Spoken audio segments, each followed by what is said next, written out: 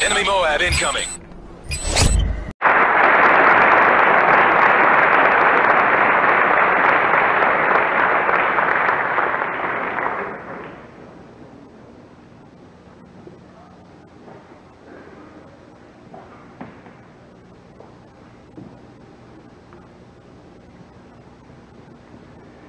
Good evening, and welcome to the second session of Vietnam 20 years after Voices of the War. We thank you for coming, and we sincerely hope that tonight's program can contribute to your understanding of a phenomenon which still casts a shadow over our beloved country. As I stated this afternoon, it is our hope that with the lapse of 20 years since our combat forces departed Vietnam, we have reached the plateau of historical detachment which might allow us to survey the events of that war in a reflective, non-emotional manner and to learn what we can from our collective experiences there. We would maintain that if there's any validity at all to the study of history, then there is validity to examining the history of the war in Vietnam. To reiterate also earlier remarks for the benefit of those who may not have been with us this afternoon, our present occasion is not a scholarly symposium, nor is it intended to be one. Rather, in the language of our students, it is Vietnam 101, a basic overview of the war in Vietnam and its attendant circumstances. There is a simple reason for such an approach. Most of you students assembled here from our own campus and from high schools, colleges, and universities across the Commonwealth of Virginia were actually born after our direct military involvement in Vietnam had been terminated. To you, Vietnam is a place name on the map. And the words war in Vietnam may remind you vaguely of events that you've heard your elders talk about. Events that for you happened long ago and far away. Events that do evoke controversy still, and emotion, ambiguity, and some mystery. Yet that same war has had a marked influence politically, economically, sociologically, and psychologically on the world in which you now live and which you are about to inherit. This evening we continue our deliberations with an examination of the People's War in Vietnam, the revolution which was taking place in Vietnam and which we understood poorly, at least initially. The long struggle for the loyalty and the support of the Vietnamese masses. It is my distinct honor to introduce tonight's speaker. William E. Colby was elected to Phi Beta Kappa at Princeton University, where he earned his A.B. degree. In 1947, he received a Bachelor of Laws degree from Columbia University Law School. He also received an honorary doctorate in public service from Norwich University in 1992. He has been admitted to the New York District of Columbia and U.S. Supreme Court bars. Bill Colby has a distinguished career in public service. He experienced his first taste of intelligence work during World War II when he parachuted in France and later into Norway to work with the resistance forces in each instance for the Office of Strategic Services. After returning from the war, he worked initially for the National Labor Relations Board, and then from 1951 to 62 he served in the American embassies in Stockholm, Rome, and Saigon, and from 1968 to 1971 was ambassador and deputy to the commander of the U.S. Military Assistance Command in Vietnam, where he directed American support for the Vietnamese government's rural pacification program. In 1963, Bill Colby was appointed Chief of the Central Intelligence Agency's Far East Division, a position which he held until 1968. He also served as the agency's Executive Director and Comptroller from 1968 to 1973, when he assumed the post of Director of the Central Intelligence Agency. Since leaving the CIA in 1976, Mr. Colby has been a consultant on international and domestic political matters to various corporations, governments, and investment organizations. He has practiced American and international law in Washington, now counsel to the Washington firm of Donovan, Leisure, Rogovin, and Schiller. He is also the author of 2 books, Lost Victory and Honorable Men. Parenthetically, if I were to select what I consider to be the 3 best books on the Vietnam War, Colby's book, Lost Victory, would be one of those 3. He has garnered many awards and distinctions, including the National Security Medal, 1976, the Distinguished Intelligence Medal, 1973, the National Order of Vietnam, 1972, the Silver Star and Bronze Stars during World War II, and many others. To depart from my script just briefly, to personalize, let me say that this is one of the most magnificent guys that I have ever known. Not only do I consider him among my very best friends, but he has for years been a sort of role model for me, epitomizing the traits of character, honesty, decency, and honor, to which I also aspire. It was not easy for him to come here. He had a clear slate when he first agreed, and then his schedule collapsed on him. He has placed himself at some financial risk to keep his commitment, since to Bill Colby, honor is more important than money. I have to be careful now, I can see, how I ask him to do things. He has never turned me down whenever I ask him to do something.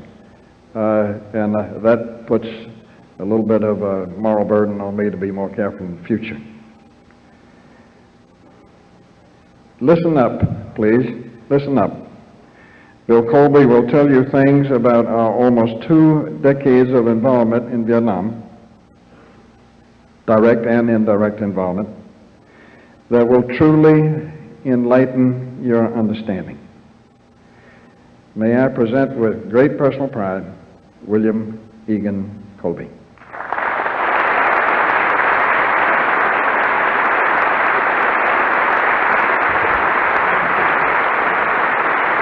Thank you. Thank you.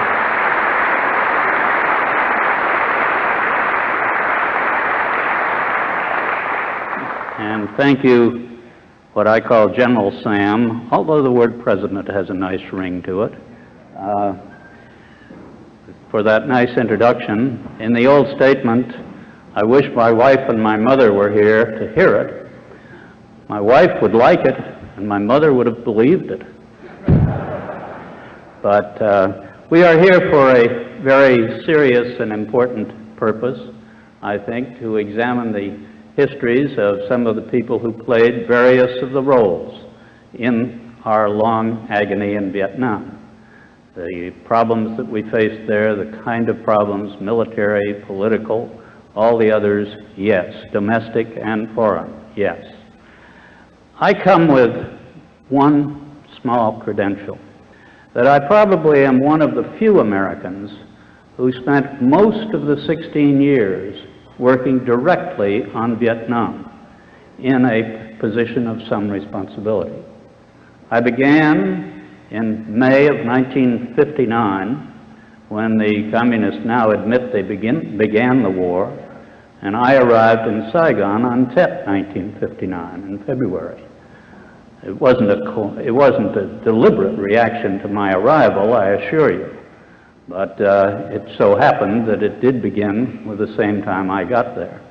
And then I stayed for, as General Sam mentions, 3.5 years, went home, ran the Far East Division, which was mostly Vietnam, for another 5 years or so, went back to Vietnam for another 3.5 years, came back to Washington, had an administrative job for a year or so, and then became director at the time of the fall of Vietnam. So most people had about a 1 or 2 year exposure to Vietnam. They were there. Some went back several times, 2 or 3 or 4 times. But very few people look at it as a continuum. To most Americans, Vietnam is a series of still pictures, dramatic photographs of dramatic events. 1963, the Buddhist priest burning himself in protest against the regime. The little girl running away naked from a napalm attack. The various other kinds, the police chief executing a prisoner at the time of Tet, 1968. There are various of those dramatic photographs which in most people's mind bespeak Vietnam. In truth, however, Vietnam was a moving picture. It changed over time from good days to bad days, from success to failure. And I think it's important as we look at the experience that we recognize those different elements of the history of our involvement there. I like to divide the experience into 4 pieces. The first from the beginning of the war up to 1963. There we see that, as I said, the communists now admit they began the war in '59, and they began it for a very simple reason. One of the Vietnamese communist leaders paid a visit to South Vietnam at the end of 1958. He came home to report to his colleagues in Hanoi that indeed that fledgling little republic down there seemed to be taking off, economically, socially, not so much politically, but it seemed to be gathering speed, and that their hopes that it would collapse of its very weight and they would be able to take power in South Vietnam as they had in North Vietnam, what looked like they would be frustrated. So that it was essential to go back to the People's War, which they had successfully prosecuted against the French. Their mark of that can be seen in the title. They gave their transportation unit that set up the secret transportation links between North and South Vietnam. They called it the 559th Transportation Group. You say, why 559th? Well, May '59. And they are quite frank about that today, that that's when they began the so-called Ho Chi Minh Trail, to begin to open that war. As I said, they approached it as a people's war. And the doctrine of the People's War was to get control of the population by a mixture of exhortation, political inspiration, and some power to enforce their will over the population. Then pull the population out from under the government, and it would collapse. Now, they had made no secret of this basic strategy, but the American experience in Asia prior to that time had primarily been the Korean War, which was a soldiers' war, not a people's war. The soldiers combated each other at the front.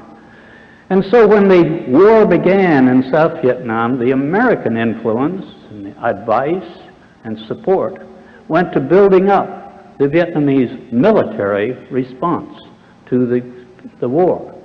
And this started the long process of the Americans, either themselves or through the Vietnamese military, out after the enemy, because a soldier's job is to shoot the enemy or to make him surrender. And this was the thrust of the effort. We built up the divisions, we built up the artillery, we built up the other heavy weapons in order to be more effective soldiers in that war. Well, since the enemy was not fighting a soldier's war, there was very little enemy to be found to apply this massive power against. And so over the first couple of years, the enemy effort of seizing control at the local level, at the village level, seemed to be proceeding pretty well. I remember one particular program that the Vietnamese government had started in about 1959, which was to eliminate malaria. This involved sending teams throughout the countryside to dust with DDT. Now it's environmentally the wrong thing to do, but we had eliminated malaria from Italy after World War II by exactly that technique. Unfortunately, the enemy saw this as a way of the government's asserting its position and its policies in the village areas, and so they began to shoot the teams. And the teams then gave up, and malaria continued without much hindrance. Here was an example of the Vietnamese steps toward a people being frustrated by the People's War on the other side. Well, eventually, the Vietnamese government, and I might say thanks to some of the work that some CIA people, decided to try our own form of People's War.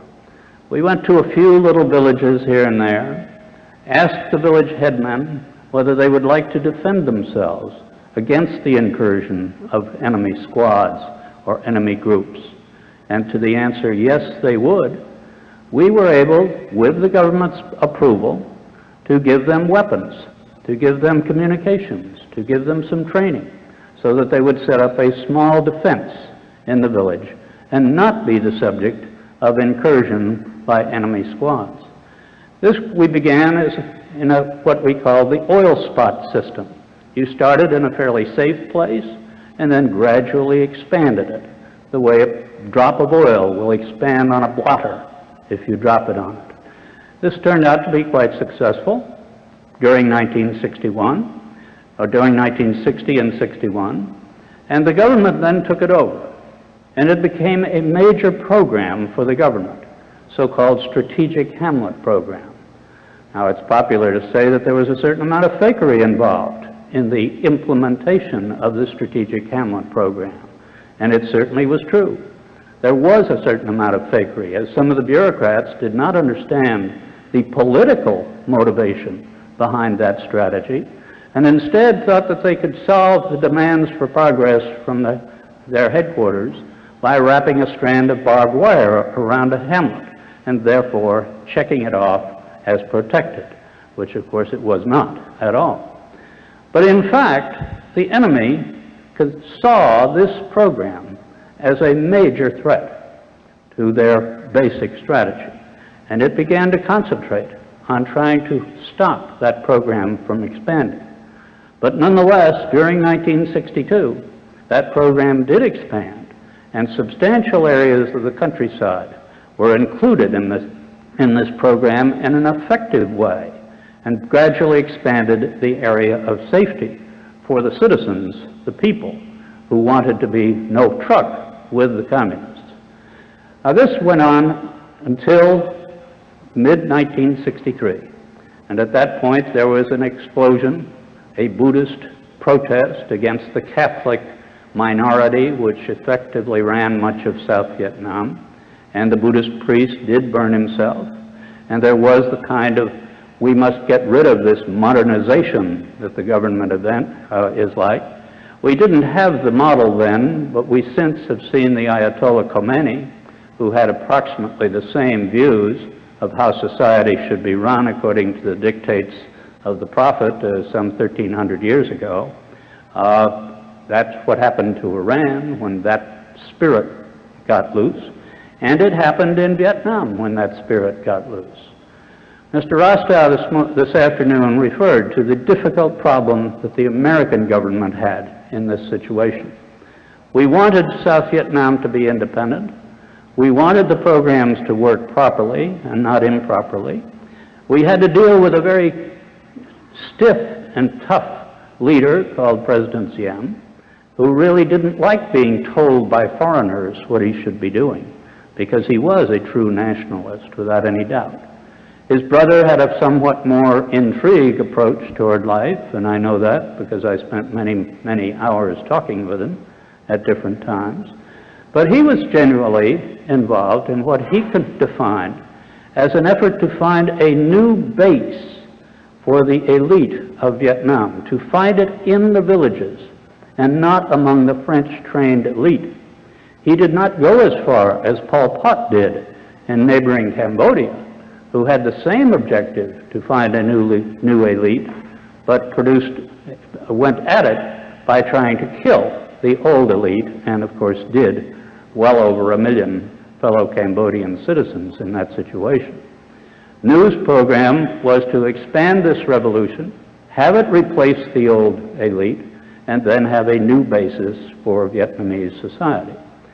Well, this created a conflict between the people who wanted change, wanted more freedom, wanted religious freedom, and the government which was trying to conduct the war. This conflict was translated into disputes in the United States between the different observers and actors in the American government. The one set, it's perhaps best evidenced by a famous case in which President Kennedy asked a military officer and a foreign service officer to go to Vietnam, come back in a week, and tell him what they thought about how the war was going. And when they came back, the military officer first reported and said that he had been in 23 of the provinces, or some such number. He had talked to the military leadership out in the countryside. They said things weren't going all that well, but they were going, they were moving. The program seemed to be moving ahead with reasonable progress, that there was a lot more work to do, but that the turmoil, political turmoil in the cities really had nothing to do with the war in the countryside.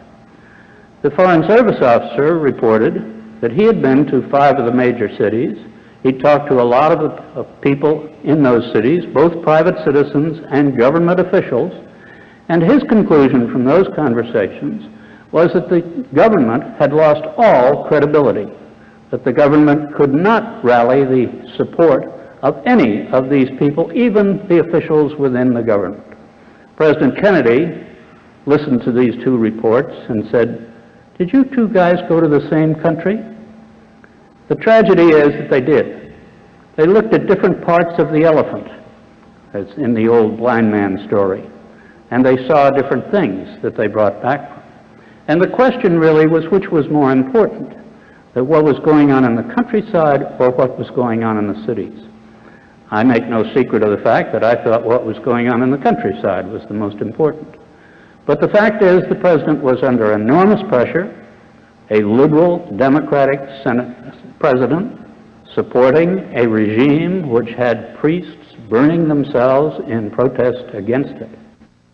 We began to look around for alternatives to that president.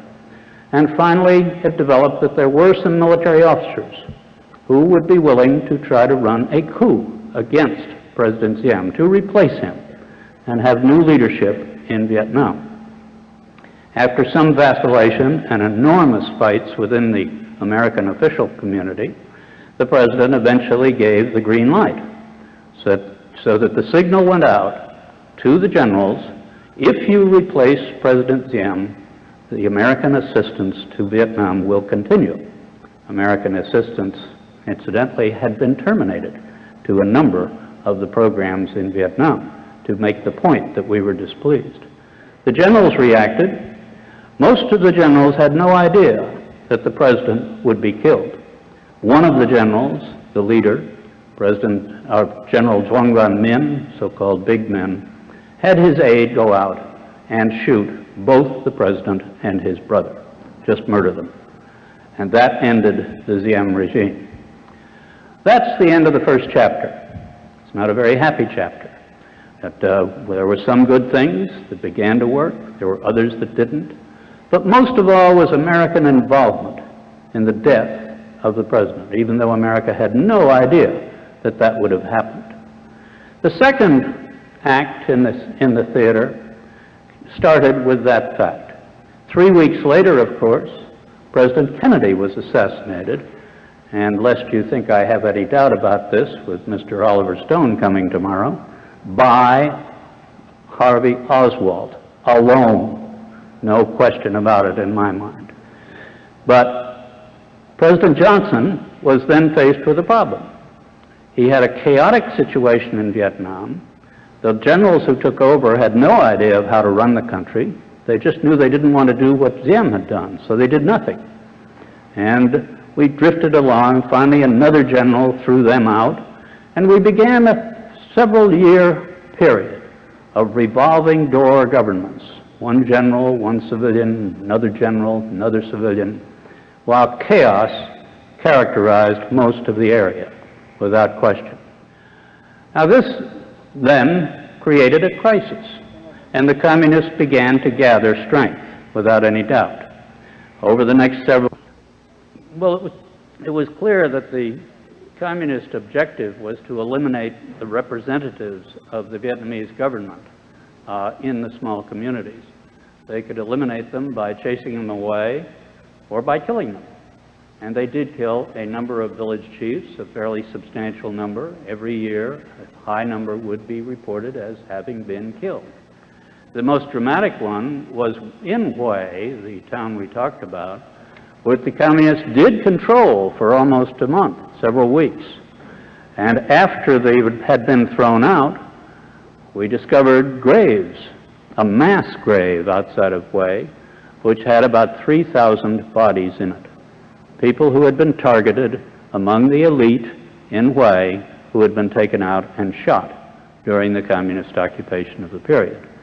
Now, this was a fact of life. It was hard to get much attention to it, because our attention went to the abuses, and some did take place by the Americans or by our Vietnamese allies. There were certainly abuses. We know of My Lai. That was an abuse, and it was an enormously terrible thing, but it also received maximum publicity.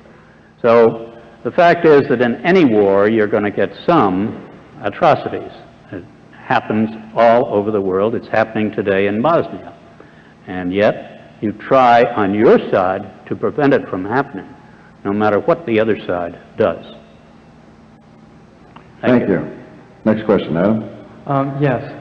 What I was wondering about is that you'd mentioned by about the third stage of the history as you laid it out that we were pretty well able to hold off the Vietnamese attack, and the South Vietnamese government was able to stabilize itself. If we look at it that way, then we could say indeed that the war was completely lost when we lost our will. For us to have won, it would have then taken the North Vietnamese to lose their will. Was there anything that could have caused the North Vietnamese to give up and for us to actually win? There's a lot of attention paid to that question during the war. I never paid much attention to the discussions of it because I thought that Ho Chi Minh and the leadership were very tough people and that they were very determined people. Ho Chi Minh is quoted on one occasion as saying he doesn't matter how many are killed, he was going to keep fighting. And I think Ho Chi Minh would have kept fighting. There's no question about it. So it's not that he could be suppressed. We bombed Hanoi some, as you know, but it wasn't a matter of getting them totally suppressed, but it was a matter of keeping them out of South Vietnam that I thought was the answer, just as we successfully have done with Korea. That was the model in a strange way, that the end result should be sort of like the Korean end result, with a South Korea free and developing, and a North Korea still communist, still under authoritarian rule. Thank you. Next question. Would questioners be so kind as to state their names and sort of where they're from, if a student, what college, and so on? Thank you. My name is Thomas Ray, and I am a visitor from Nashville, Tennessee. You indicated a minute ago that you thought that it would have been preferable for the war to have been ended much sooner given the outcome. I heard back several years ago on television a documentary in which an individual was quoted, whose identity I do not know, who claims to have overheard President Kennedy talking with his brother, Robert Kennedy, who is known to have had some major reservations about the war even during the time that he was Attorney General. And in this supposed conversation that took place, which occurred about a month apparently before John Kennedy was assassinated, the individual quoting this claims to have heard a conversation something like this. Robert Kennedy protested the continued involvement of the American troops in Vietnam, to which John Kennedy said something like, well, I'm giving McNamara one more chance. I'm sending some more troops over now, and if he doesn't succeed pretty soon, then I'm going to pull all of them out and give up on this. As we know, not long after that, he was assassinated, and the control of all of this went to President Johnson, who relied very much on McNamara and his point of view and got us more deeply involved. Do you know anything about this conversation or this particular set of views and whether this may be correct? I don't know about that conversation. I do know that the subject of whether President Kennedy would have given up on Vietnam is very much debated still, with indications of evidence in both directions. My own belief is that he would have given up after the 1964 elections, that he would have stayed in order to get reelected as president and not given up before then, which would probably have resulted in his defeat. But at that point, I think he would have limited further American involvement and certainly not gotten 550,000 troops in Vietnam. That's a belief. There are little flickers of evidence one way and the other that are around in the various memoirs. I don't think there's anything definitive on the question. Bill Irwin. Good evening, Mr. Colby. My name is Bill Irwin. I'm a senior at Hampden Sydney College. You referred to President Diem's assassination as the end of the first chapter. What would it have taken on his part and his brother New's part to regain American confidence? And by the same token, it seems that the Kennedy administration made the choice of the lesser of two evils in acknowledging the coup. Did they believe that General Min would be an improvement and he would make a difference in our effort in Vietnam?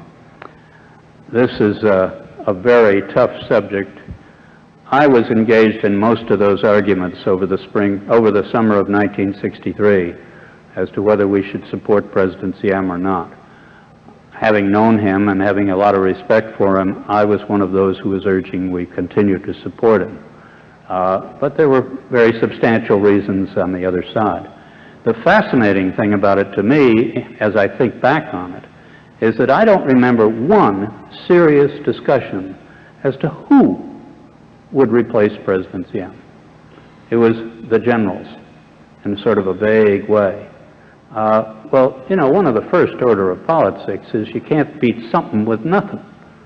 And here we were putting up nothing in order, because we didn't like something. It's more complicated than that, of course. But, you know, you would have thought we would have done a very careful analysis of who would be the best candidate if we were going to support the generals in the overthrow of the president.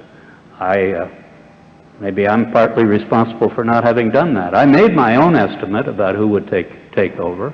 I dismissed General Min and several of the other generals. I focused on one who actually did take over later and then didn't do too well because he was too sympathetic to the Buddhists. I always thought he looked back on what happened to Diem, who wasn't sympathetic enough with the Buddhists. He got overthrown, so General Nguyen Khan wasn't going to get into that position, and then he was too sympathetic with him, and General Taylor didn't like him a bit. Next question.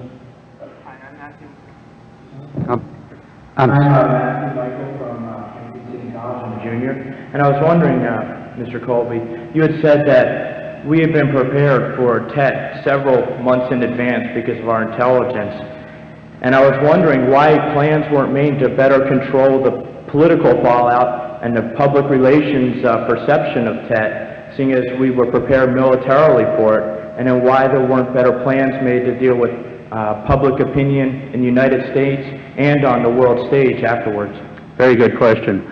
I don't think I said we were prepared for it 2 months ahead. I think we got our first really good intelligence about an upcoming series of attacks, particularly against Saigon, about a week or so ahead, as I remember, something of that nature. I don't think we anticipated a countrywide attack, which was the feature of it that caught the news in the rest of the world. The fact that they went into some 30 or 40 cities in Vietnam at the same, well, on 2 nights. They got screwed up. They went into some of them on one night and some of them the other night. They meant to do it all at once, but the effect was about the same. I can't answer that question, why we didn't plan better for the public relations handling it. General Westmoreland did the best he could. He went down to the embassy the day after, saw the people who had been killed there, saw that they were outside the embassy. The embassy had not been touched inside at all, and said that this was a massive defeat for the communists. This was derided as being absurd, but it was true. Thank you. Next question right here, please, sir. I'm Surrey Roberts from Raleigh, North Carolina, and am involved with the Montagnard resettlement in North Carolina, peoples from the Central Highlands. And I have two questions. First, what is the future, in your opinion, of the Montagnards that are left in the Central Highlands? And second, why is it that the U.S. government has been so reticent in revealing information about the POWs immediately after the war and over the subsequent years? Well, with respect to the Montagnards' future, it's bad. Their future was never very good in a Vietnamese society. Vietnamese are a very strong society, and they're inclined to eat up other societies as they push their way south. That's what the Cambodians are afraid of today, that the Vietnamese will extend their march to the south on further. And Prince Sihanouk is the biggest advocate of that problem. The Montagnards are being carefully controlled by the communist government. They're afraid of them. They've arrested a lot of their erstwhile leaders, and they have tried to assert their full authority over them in the mountains, in the mountain areas. The second question, the POW issue is an enormous issue, of course it is. I think our government was mishandled by the Vietnamese. The Vietnamese have handled the POWs in the worst possible way, during the war and after the war. My closest boyhood friend was a prisoner of the Japanese after Bataan. And yet, when he was taken prisoner, his capture was reported to the Red Cross and his family notified. When he was moved to Japan, his family was notified. When he died in Japan, his family was notified. After the war, his remains were delivered to the Americans. He's buried in the Manila Cemetery today. I've been there. So, despite the intensity of the Japanese-American War and the hostilities, they did follow the basic rules of the Geneva Convention. The North Vietnamese never followed any of them. They didn't tell us who they had. They gave us some in 1973 at the time of the peace agreement. That was the main thing we insisted on. I remember one time speaking to Kissinger after that agreement. I said, Henry, did anybody believe the North Vietnamese would abide by this agreement? And he answered me, I thought, a very accurate answer. He said, Bill, you have no idea the pressure we were under for the POWs. That's right, because the North Vietnamese manipulated them, both the living and, since then, the dead, turning over a few odd bones to any delegation, who then come home wagging their tails that they've made a great breakthrough in relationships, all that sort of thing. And the Vietnamese communists have gotten themselves in a position that nobody believes a word they say, for good reason. Now they're trying to dig their way out of it, because they see that the rest of the world's gone by, and that they're left way behind.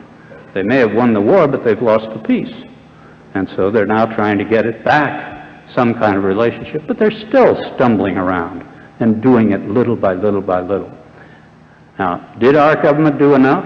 I think our government, we signed the peace agreement purely to get the POWs out. Did we get them all out? There are allegations that maybe some were left. We know one was left who had become a traitor and lived with the enemy, the Marine Garwood, but he came out several years ago. I don't think there are any more there, quite frankly, and I come to that from 2 points of view. First, there's no evidence of any, and secondly, if the Vietnamese had more of our prisoners, they would be using them in the same way that they used the prisoners in earlier times to get more out of us. And since they don't use them, I just don't think they have. Now, we have a lot of discrepancies, people we know that were alive on the ground, we don't know what happened to them. The Vietnamese have gradually begun to shake out some documents to tell us what happened to some of them. We now are getting some separate documents out of Russia that don't seem to match at all in terms of the numbers they talk about with even our figures. So it's a very messy and confused situation. And meanwhile, as you saw the other day, the President has extended the embargo on American trade with Vietnam in order to keep that pressure still on them. Mr. Colby, I'm Dolph Droge of Washington, D.C., and we have crossed trails in Vietnam and elsewhere. You were associated with the first program to target the communist cadre infrastructure of the communist operations in the South. It was called the Phoenix Program. It is still one of the most controversial discussions among the critics of the policy and the supporters of the policy. Could you explain to this audience what the purpose of the program was and how the program was carried out and what your estimate is of the effectiveness of what was, in my opinion, the only political revolutionary warfare offensive directly aimed at strictly the Communist Party membership, which never totaled more than 6% in terms of the traditional organization? Thank you. We have an old saying in Washington that your friends ask you the best questions so that you can answer them. And that was a very apt question. I was hoping somebody would ask about the Phoenix because I have to answer for it. There's been so much baloney passed around about it that it needs an authoritative answer. What was the Phoenix program? We had identified the nature of the enemy. They had a command and control network operating secretly throughout the population of South Vietnam. It was the leadership element of the revolutionary effort against the government. These were people trying to overthrow the government. They were trying to assert authority over the people instead of the government's authority. They were the enemy, no question about it. Now, they were secret. How do you get them? Well, you have to do intelligence work to find out who they are. You have to do meticulous intelligence work of getting a little report from one side, a little report from another, a little report from another. Interrogations to find out who the people knew when they worked in the guerrilla squads, who were the leaders of the squad. Make dossiers of these people so that you know who they are. Once you know who they are, and they're not just shadowy the communists, but they are specific individuals, then you can worry about what you can do about them. Obviously, you want to capture them. Obviously, you'd be very happy if they would defect to you, surrender to you, if you will. And we made all sorts of offers that if they would come in, we didn't care what crime they had committed in the past, they would be freed of it. We put posters up in South Vietnam with their pictures on. And at the bottom of it, it didn't say wanted dead or alive. It said, Mr. Nguyen, if you see this, you come on in and you will not be punished for any crime you may have committed. And that was an open poster in the area. And some were killed. Most of the killed were killed in the course of military battles. If a fight took place outside the village tonight between an enemy guerrilla squad and the local self-defense group in the village, people would be killed on both sides. And you'd go out in the morning and you'd see the body of one of your people in the village, and he had been killed. You saw this other body, which you identified as Mr. Nguyen. Now, he hadn't been captured. He hadn't come over to our side. He was killed. So he was reported as killed. And a lot of them were killed in that kind of a course. Now, my problem with the testimony was that I was never able to say not one was ever wrongfully killed. I don't think you can say that about the war in Vietnam or Bosnia or World War II or any time. But I did take steps to minimize that as much as possible. We required, for instance, 3 reports before a person could be named as a member of the apparatus. We required that our interrogations be decent. CIA teaches that if you want good intelligence, you better use good interrogation methods, not bad ones, because you'll get bad intelligence. And we've applied that in various parts of the world. And we insisted that these people be handled properly and taken care of if they defected. They would be held if they were captured, but then reviewed legally to see that they could be properly held because there was evidence against them. This was an attempt to reduce the power of the central apparatus of the enemy. I'll leave to Stan Carnot to tell you what a communist leader in North Vietnam told him many years later, that the Phoenix program was the most effective program used against them during the war, much more effective than divisions attacking them. I frankly think they made a mistake. I think that the communists have confused the Phoenix program with the pacification program, which was the program of organizing the villages to defend themselves. Yes, that was effective against them. I never thought the Phoenix program was all that effective. It had some impact, no question about it. It was an essential target against this leadership that was running the war against the South Vietnamese people. One follow-up. Was it turned over to the Vietnamese as we phased out? Yes. And did they conduct it with the same standards you have described? Well, it was turned over to them gradually. We had done all we could to educate them into our style on it. I won't say that all Vietnamese applied our standards, either in the military or in the civilian, but we certainly did our best to train them up in the values of doing it properly. We trained a legal cadre to act as the legal controls over the exercise of the program, things of that nature. No, we didn't control it after we left. I couldn't answer that. Thank you. Colonel, your question. Welcome to Hampden, Sydney. Delighted to see you here. Thank you, sir. I'm Gus Frankie from Atlanta, Georgia. Sir, would you please comment on the effectiveness of the Army soldier during that time period, say from 67 to 72, in the field, the problems of the leadership, and the problem presented by the one-year rotation, and as alluded to in earlier, some of the political restrictions that they faced in waging campaigns? The U.S. Army? Yes, sir. Yes. Well, as usual, I always found American soldiers darn good. They went through a terrible period. They were infected by the feeling in America that the thing was useless and it didn't have any reason, we didn't have a reason to be there, the anti-war movement and so forth, and the broader feeling of malaise. I stood on a parapet in a little outpost one night up in central Vietnam, and I was standing next to this soldier who was on guard for the night. And I was just chatting with him in the evening, and he turned to me at one point. He said, "What are we doing here anyway?" I said, "Well, we're here to help defend South Vietnam against this communist attack here." He says, you know, we don't have any business out here.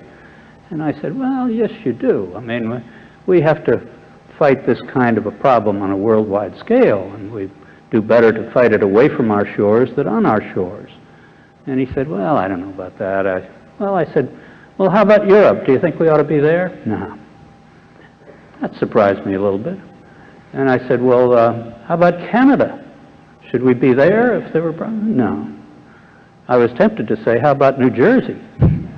And that was the feeling of that soldier. And yet, did he do his duty that night? Darn right he did.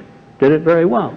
The Army went through a terrible problem with drugs in Vietnam. It got totally out of hand, and the Army did the best it could to get control of that problem. But it was a reflection of a doubt among the American people. The Army reflects our people. If our people are gung-ho, the Army will be gung-ho. If our people don't want any part of it, the Army will be affected by that attitude. As for too many controls, the comment used to be that there were three places on the average fighter-bomber. One was for the pilot, one was for the bombardier, and one was for the lawyer, who ran along to show them where they could bomb and where they couldn't. A lot of those restrictions were, in my opinion, silly. We went through an exquisite intellectual exercise for about a year or so, in which we would go north by 1 geographic degree in our bombing, and then we'd go another one. And this was to give the enemy the message that they ought to quit. Well, as I said, I never thought that they were going to quit, and they didn't. I tell one of the most apt remarks was made by President Nixon a few years ago in an interview, in which They asked him whether he would have done anything different in his past. And he mused a moment, and he said, yes, I should have bombed in '69 the way I did in '72. And you know, there's a lot of truth to that. That was a very apt remark. We didn't for all sorts of political reasons. The political weakness of our government in the face of the opposition in the country to the war. So I understand these problems, but no, I think the one-year tour for soldiers was all right. To a certain extent, the officers went for a bit longer, but a lot of them just went for a year and a half. I would have preferred to see the officers stay at least 2 or 3 years, because if you're in command of a brigade for 6 months, as some of them were, you barely assert command before you're on your way out. And the troops don't have much confidence in you if they know they're going to get another commander in another 6 months. They figure, well, I'll just get through this one, and then we'll have to get through the next one. And the new guy always comes with all sorts of ideas to do new things, and the troops finally get sick and tired of that. So I think the Army made a mistake with the short terms for the officers, although the men, I think you could have, you have to share the responsibility around among Americans for going out on point and getting shot at every day. And it was every day in many of those units. So, no, I'll let nobody stand in front of me and say that the American soldiers aren't good soldiers. They are good soldiers. Thank you. Thank you. Jim? I'm Jim Bullington, retired Foreign Service officer. At the very end, Mr. Colby, I'm talking about early '75, after the fall of the Central Highlands, certainly after the fall of Hue and Da Nang, the end result was obvious. Could we not at that point have negotiated a more graceful exit than what occurred, under which we could have evacuated some of our Vietnamese employees, for example, and others to whom we had obligations? And if we could have, why didn't we? Various people advocated that we try, and they did try. We had an American CIA officer who was of Hungarian extraction. He talked to the Hungarian diplomats in Saigon and tried to set up a relationship of negotiation. I had no objection to their doing it, but I had no faith in it. Our American ambassador in the last period thought sure he could arrange some better way of having it than fall. My intelligence appreciation sitting in Washington was that the enemy was on a roll and they weren't going to accept anything but victory. And that's what happened. And I can understand, you know, they'd been at it for 14 years, and so they kept on rolling as hard as they could. So, no, I don't think it was feasible to work out anything at that stage, since the enemy was so clearly being victorious. Thank you. Next question here. You are next, sir. My name is Xuan Pham. I'm the former South Vietnamese fighter pilot. I have 2 questions, if you don't mind. Please. The first question relates to the death of President Diem and his brother Nhu. We have 3 theories within our Vietnamese community. One is both of them get killed because of accidentally get killed or spontaneous reaction from the low-rank officer. Second is killed by the U.S. conspiracy. And the third is get killed because of the sloppiness of Kennedy administration to handle the coup d'etat. When Robert McNamara go to skiing at Colorado, when President Kennedy go to birthday party of his mother, when the Joint Chief of Staff General go to play golf at Bethesda, Maryland. In the position of the former CIA director, what theory you think is correct? Well, they weren't killed by happenstance. They were killed deliberately. They were not killed by a number of younger Vietnamese officers that I know. They certainly were not killed by President Kennedy's order or even inattention. The answer is President Kennedy did not anticipate that President Diem would be killed. Now, whether he should have feared it or not, he did not. He did not think that President Diem would be killed. in the course of the coup. Neither did the other generals who participated in the coup. I've talked to several of the generals who were part of the coup, and several of them had told me that they went in on the coup on condition that President Diem not be killed. I won't say so much for his brother New. There's a lot of hatred of New, but on condition that Diem not be killed. Diem was killed as the direct order of General Zhuang Van Min himself, who sent his aide out, Major Zhuang, I think it was, Zhuang, who sent his aide out to join the group of APCs, Armored Personnel Carriers, bringing the President and his brother back to the General Staff headquarters.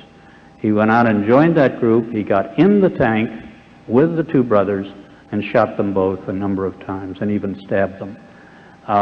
He then came back, and I know that he reported when he got back, he walked into the room where an American officer actually was and heard him say, "Mission accomplie." My mission is accomplished. So there's no question in my mind as to how they were killed. You had a second question, sir. Yes, sir. The second question is, in the third phase of the war, you're talking about the trip you made in a motorcycle with your friend across the countryside. You think you have that trip, or the countryside very much in the peaceful because of we win the people war, or just the tactic of the communists to let the American people believe the Vietnamization is success and completely pull out and give zero support to the South Vietnamese troops, then they get back later and finish it up. What do you think? Do you think which one is correct, or we just subjectively you think we win the people war? I think they were pushed out. The communists are very tough, and they would not have given up the power that they had, if they had the power. I went down in Long An province, where General Wilson and I had spent some time earlier in 1971, and I said, "Where is the Central Committee?" to my people there. They said, "Oh, it's living over in Cambodia." I said, "What do you mean it's living over in Cambodia?" "Well, they can't live here." In Long An province, where the communists had been very strong until General Wilson got there, and they turned out to be not so strong after he got to work on them. But I'm joking a little bit, but the fact is, no, the communists did not run a stratagem of apparently withdrawing in order to mislead the American people. No. They held on to every power they had. And they violated their own doctrine when they turned to a soldier's war. They violated the doctrine of the People's War because they lost it, and they had to look for something else to do. Thank you. Thanks for the questions. Thank you. Next question, please. I'm Todd Reed, a sophomore here at Hampden, Sydney. Dr. Rostow said earlier this afternoon that if the United States had sent troops into Laos to block the Ho Chi Minh Trail, we effectively could have shut down the pipeline to South Vietnam from North Vietnam. Do you think that if American troops had left the borders of Vietnam, it would have served to deter the North Vietnamese, or would have only have escalated the war to a higher point and bringing in other enemies? My own view, frankly, is that the American troops could have gone over into Laos in much more size than they did. Some of our special operations people did go over from time to time on raids and that sort of thing, no question about it, and they did a little good there. But there was no attempt to absolutely block the passage of the Ho Chi Minh Trail. I think the estimate was that if we did that openly, again I say openly, that would have been a violation of the agreement we made in 1962 to recognize an independent and neutral Laos. We made that agreement with the Russians, among other people. The only people who didn't abide by it were the North Vietnamese. But an attempt by us overtly to go into North Vietnam at that stage could have gotten the Soviets back in the act in the direct way in which they already had been in the 1960 period. Soviet Air Force was flying in Laos, resupplying people and that sort of thing. They withdrew when we made that first agreement. And I think our government's view was that we really didn't want to upset the Russians, to make this a confrontation between the Russians and the Americans.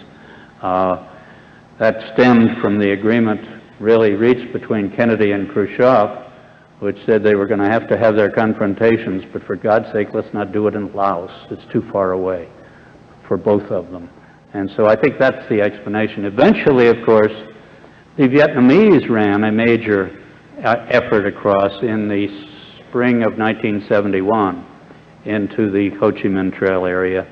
It turned out to be a mess. It didn't work well at all, and it was essentially a defeat for the South Vietnamese Army at that stage.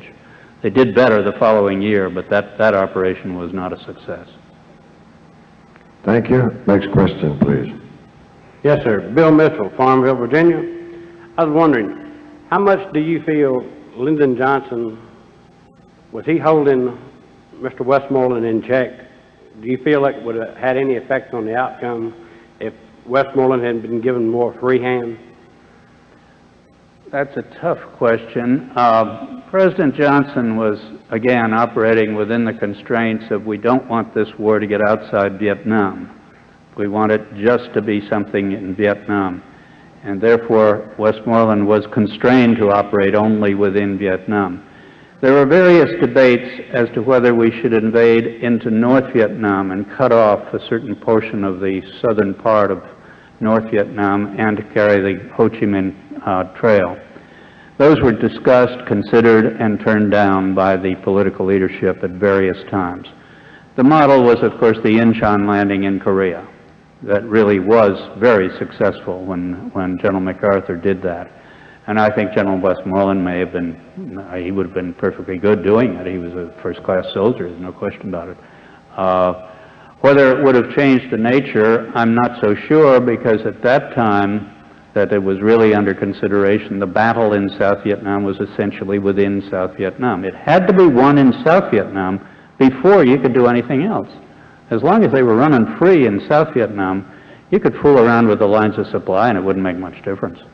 So I think the key there was when we finally turned to that twin strategy of pacification and building the Vietnamese services and getting our own troops out, that we had a strategy that made sense. Prior to that time, General Westmoreland was there to put his finger in the dike and to keep the thing from going under. He ran a number of successful attacks, the Ya Drang Valley and others, but they essentially didn't amount to much because the enemy would just go away and then come back. Thank you. Your question, please, ma'am. Yes, I'm a sophomore at Randolph-Macon Women's College. My name is Juanita Giles. I'll be the first to admit that I don't know enough about the strategics of the Vietnam War to ask a military-based question, but in the past, before Vietnam and after, the United States seems to be a country that begs forgiveness quite often.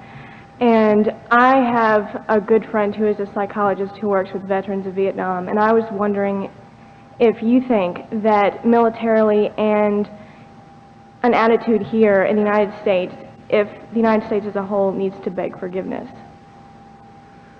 No, I don't think so. I don't beg forgiveness. I am sorry we made mistakes in the way we did our work there, in the tactics and strategies that we followed, because they were not effective.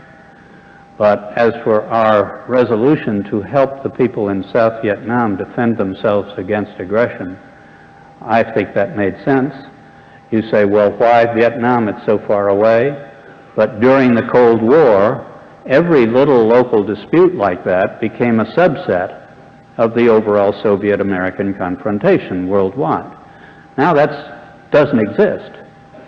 Sarajevo is a disaster today, but it's not going to produce World War III, because the great powers are not lined up on opposite sides. They're on the same side. And therefore, during the Cold War period, I think it was appropriate to apply, even to places like Vietnam and other parts of the world, the overall strategy of containment. George Kennan wrote an article in 1947. He's an expert on the Soviet Union. He said, if we can contain the outward thrust of communism, it will have to change inside. Well, it took 40-odd years for that to come true. but it did come true. We did successfully contain the expansion of communism worldwide, and eventually it collapsed. But, and I think that strategy was appropriate. Does America have to apologize for winning the Cold War? Not by a long shot. We were right all the time. Now, whether we did the right...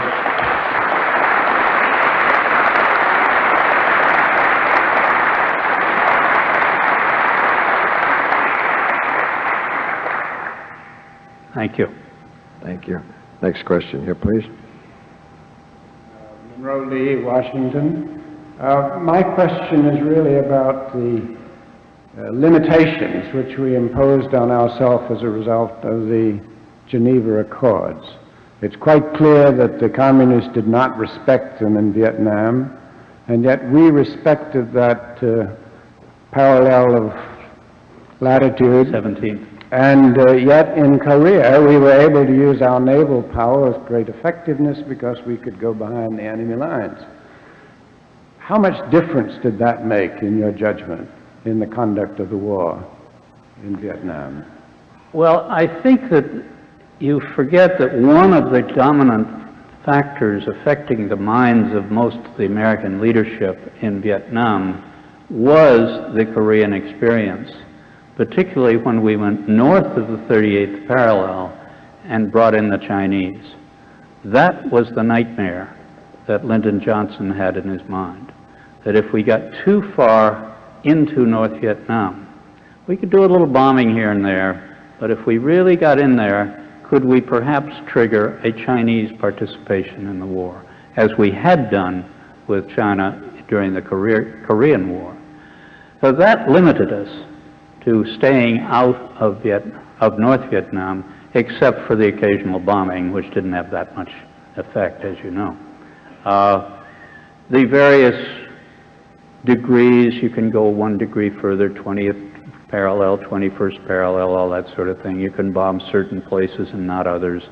All of that was sort of a pain to the pilots. I don't think it made much difference one way or the other in the outcome of the war. I mean, there was one period in which we were debating whether to bomb at all in 1965 and 66. And at one point I lost patience with it. I said to a friend of mine, will they please go bomb something and get it out of their system? I don't care what they bomb. Just get it out of their system, and then we can go back to the real war in the villages. And, you know, we didn't. Could I have a follow-up question, which will reveal my ignorance of the geography? But assuming that we had been able to land forces north of the parallel, could we have made quick thrusts which would have cut the Ho Chi Minh Trail, for example? Yes. There's a North Vietnam down at the area of a town called Vinh, which is about a quarter of the way up North Vietnam. It's very narrow. It's not quite as narrow as Israel, but it's very narrow. And there's a pass there called the Mujia Pass that the Vietnamese were using as a route into the Ho Chi Minh. It wasn't the only way into the Ho Chi Minh Trail, but it was one of the principal ones they used. And that would have been fairly easy for an expeditionary force to land in the vicinity of Vinh, cut off the southern part of North Vietnam, move over, and cut off the Ho Chi Minh Trail. I think you would have had to go all the way to the Mekong to make it effective, because they would have gone around you. Each time you went a little further, they'd go around you. They were very flexible. But that was, of course, the idea of the McNamara Line at one point, to put a line across Vietnam at the 17th parallel. But it ran into this problem of openly operating in Laos, which nobody quite dared do. And the Vinh idea ran against the problem of would you stimulate a Chinese reaction in addition to the Russian reaction? Sir, Jerry. Yes, sir, Mr. Colby. My name is Jerry Fogel. I'm a retired Navy captain. I'm one of those frustrated pilots who bombed around Vinh and needed that lawyer in the back seat to tell me what I could and couldn't shoot at. My compatriot... That wasn't a fancy story. It was a true story. It's true. You had Yes, the lawyers. sir. Yes, sir. My compatriot from Vietnam asked the question I had intended. However, I was also on the ground for a year and 13 days in 3 and 4 Corps when you and Mr. Van made your excursion. Be advised, in case you didn't know, there was protection on the ground for you at the time. I'm sure there was. I was with a special ops group that operated in other countries, and we operated with Air America. Would you care to discuss Air America's role, Sure. which was a part of your organization? Glad to. Thank you. Air America was a, quote, private, unquote, corporation. It so happened that CIA owned all the stock through a series of dummies.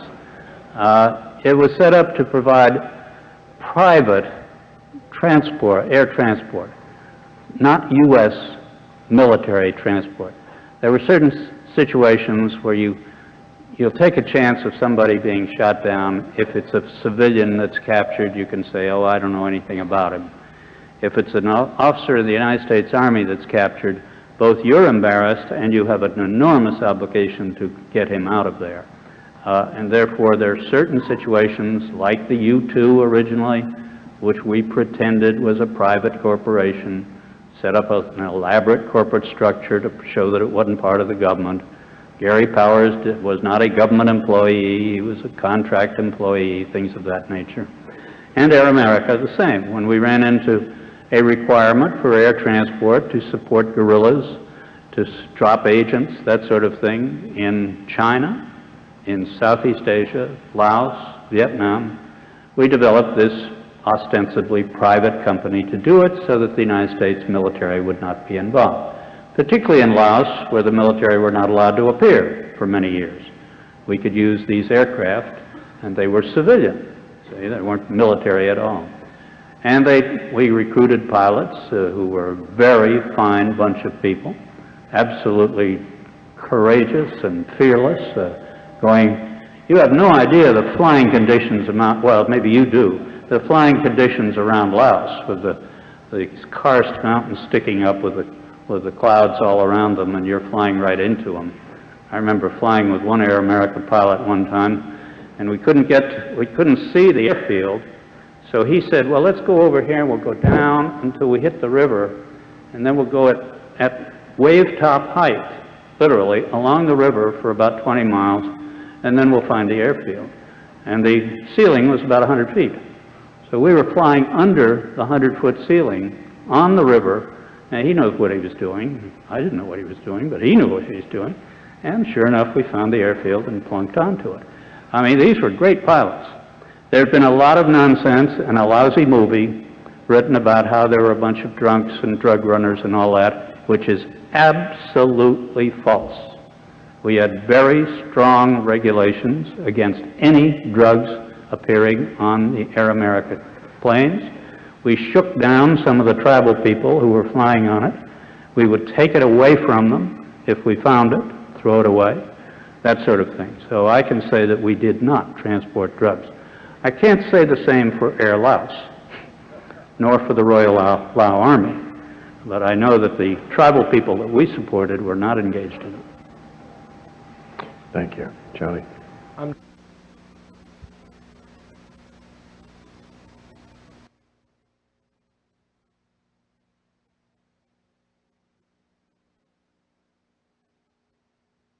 Bombed around Vin and needed that lawyer in the back seat to tell me what I could and couldn't shoot at. My compatriot... That wasn't a fancy story. It was a true story. You had the lawyers. Yes, sir. My compatriot from Vietnam asked the question I had intended. However, I was also on the ground for a year and 13 days in 3 and 4 Corps when you and Mr. Van made your excursion.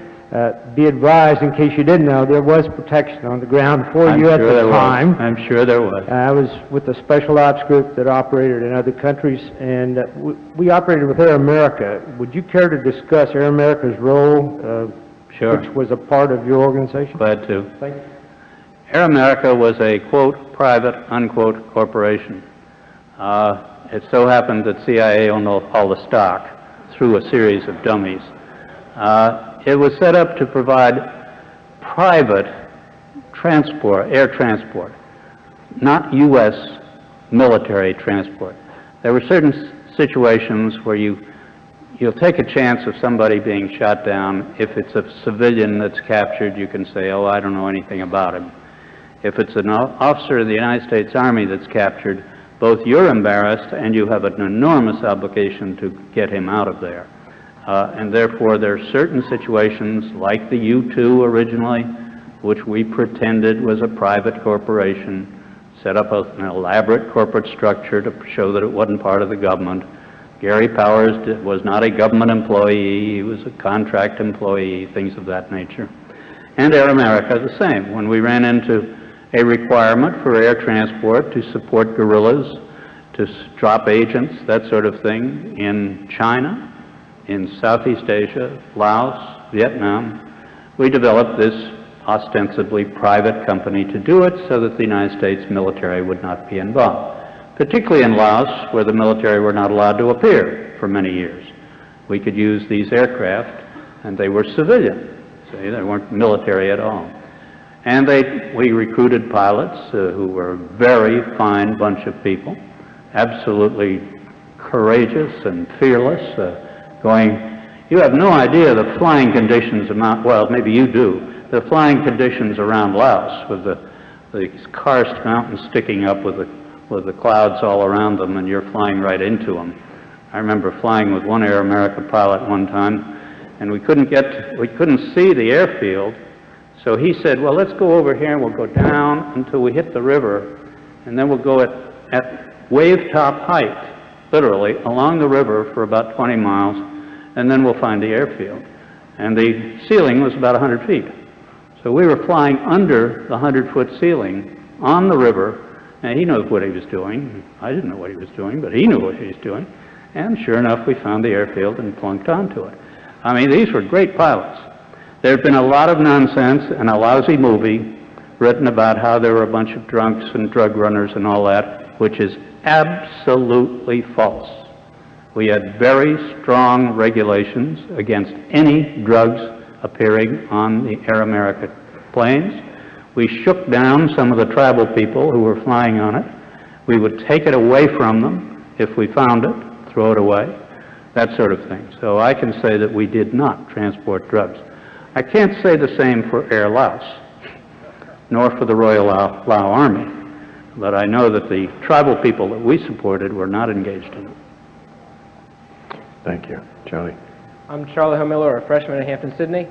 I've read in several sources that before the Americans began to Vietnamize the war, there was much confrontation between South Vietnamese officers and the American pacification advisors. What effect did this have on the American strategy, and why did the government put up with these conflicts? Well, you have to remember that we were trying to build a South Vietnamese government. We weren't trying to exert authority ourselves.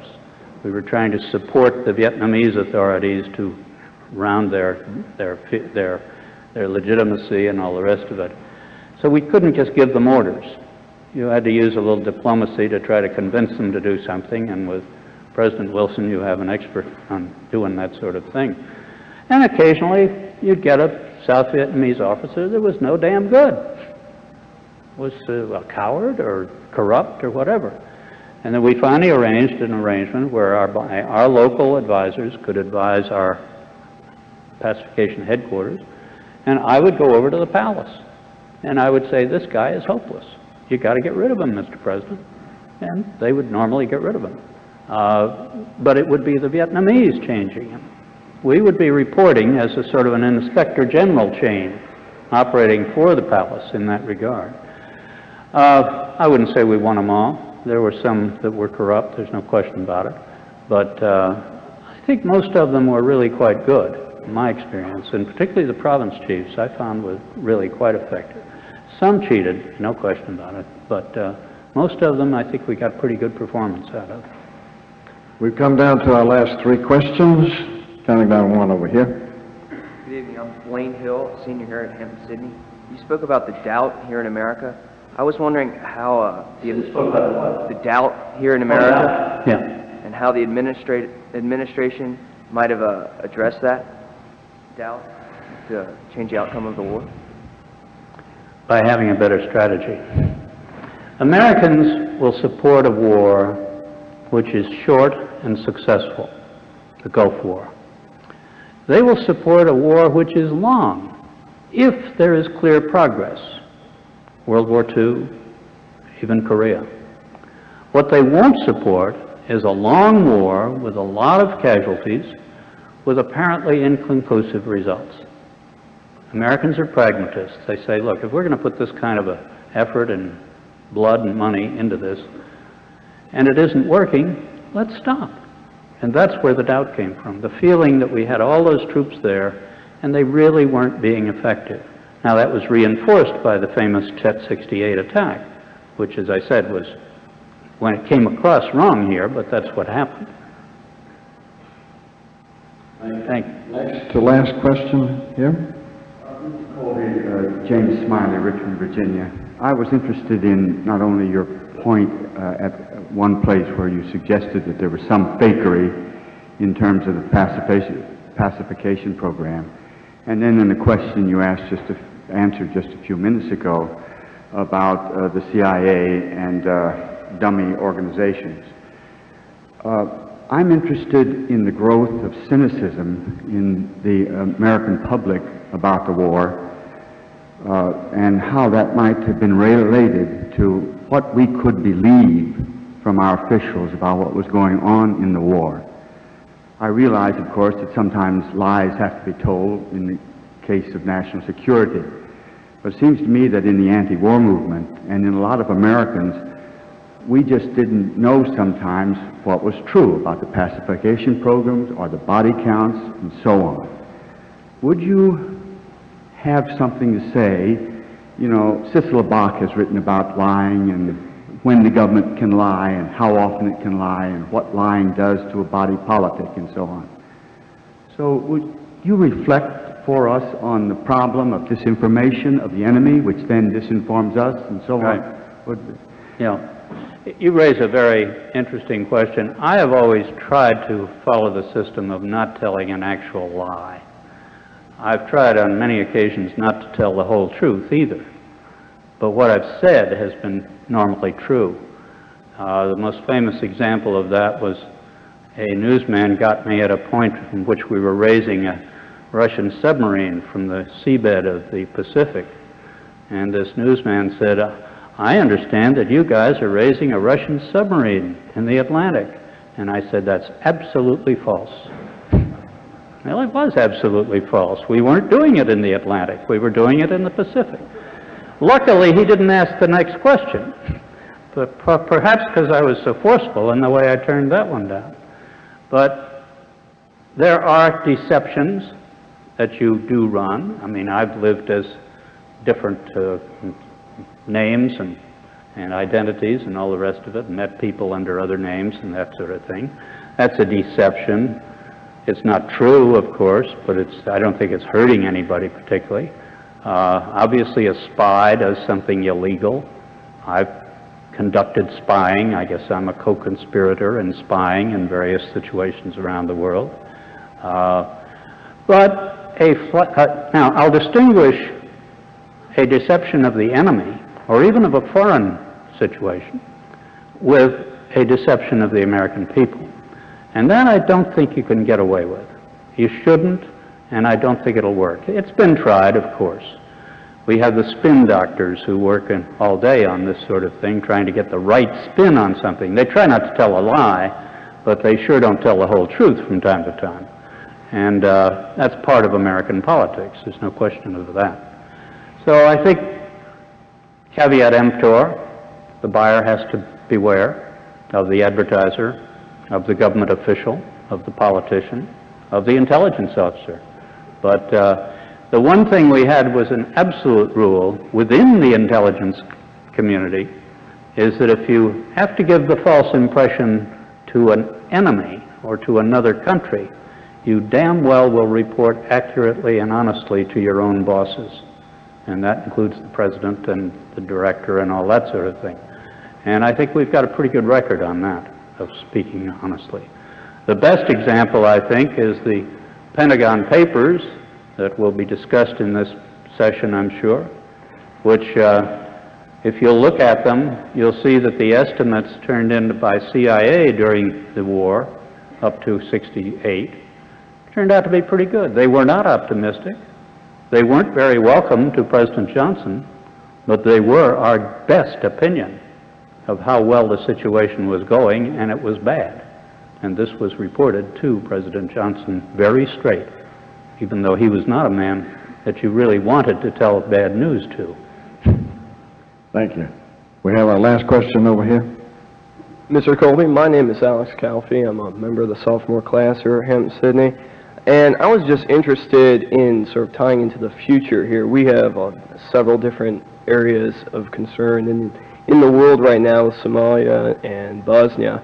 And do you think we've learned our lesson regarding support of the countries that we are militarily involved in after we withdraw our military support? I mean, do you think we've learned to stay in the country and support them and help them develop a government? That's a very good question, and it's a tough one. To a degree, yes, but no, if the American people turn rather generally against something, then we're going to get away from it. It depends on the political attitude here in this country, it seems to me. Some of our successes have been where we stayed. Some of our failures have been where we left. And we've had some bad results of where we left sometimes in terms of large numbers of refugees, of human rights abuses after we've gone, and so forth. Is that a firm lesson in the American body politic? No, because every day is a new day, and every generation is a new generation, and they look at the problem as they see it at the moment. And does this make sense? And if it doesn't seem to make sense to them, they won't support it. And you have to say that if that's a weakness of democracy, so be it. Democracy has an awful lot of strength, an awful lot of strength, and we can stand a few weaknesses. Thank you. Thank you.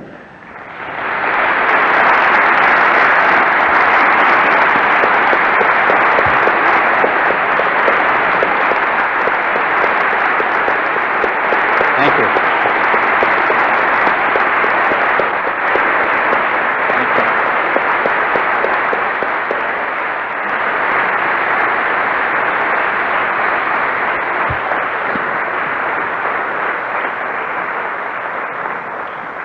Mr. Ambassador, there's nothing I can say after that except to say as we speak down here in Southside Virginia, much obliged.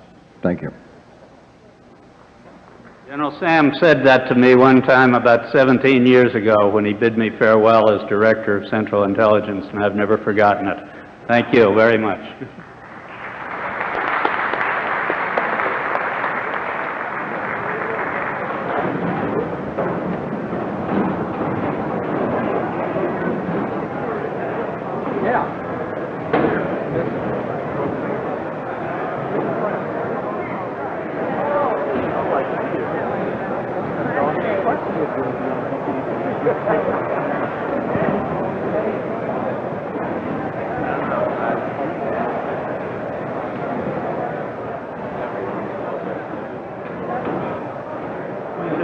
I better follow you. I got the car litter. Briefcase is open, my suitcase is open. Where you going now?